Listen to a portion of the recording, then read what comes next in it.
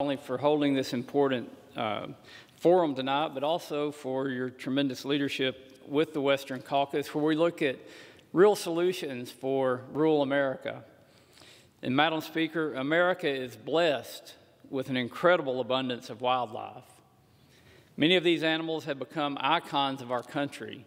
Look no further than the majestic bald eagle, the national symbol of freedom and American pride. With such a rich biodiversity, we have a responsibility to respect and protect the species that call the United States home. When President Nixon signed the Endangered Species Act into law in 1973, its stated intent was simple: protect wildlife most risk at extinction. While the law had just intentions, ambiguous language and lawsuits have allowed special interest groups to hijack the ESA and use it as a weapon, using it as a weapon against any projects or actions they oppose.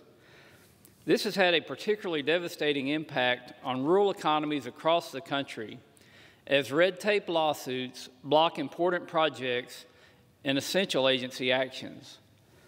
One example of this, as my colleagues from California know, is continual ESA lawsuits over the 3-inch Delta smelt that have diverted trillions of gallons of water away from farmers in the San Joaquin Valley of California to create a man-made drought and double-digit employment in recent years.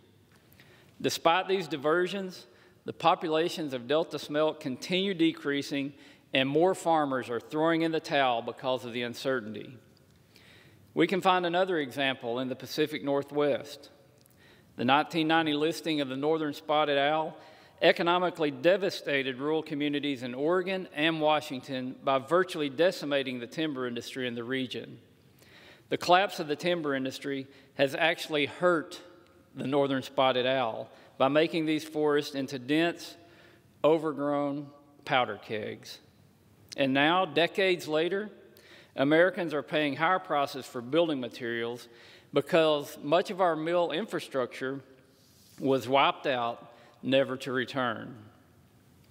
ESA litigation has also prevented delisting of animals that have fully recovered, like the grizzly bear.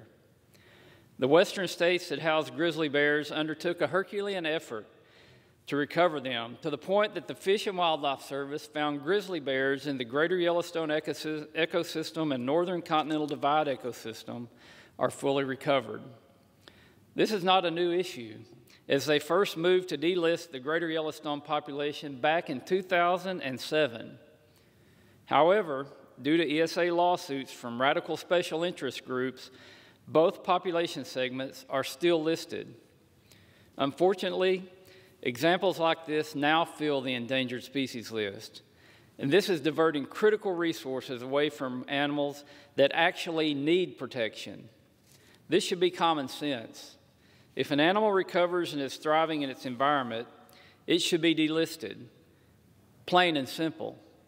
Yet Democrat lawmakers and administration officials are so intent on pleasing the whims of special interest groups, they refuse to allow the science and to look at the facts. We must work together to close these loopholes. Earlier this month, the Biden administration announced it's rolling back significant ESA reforms. It's another example of how out of touch this administration is with rural Americans and endangered species as well. And under these policies, rural America is now what's at most to be in danger.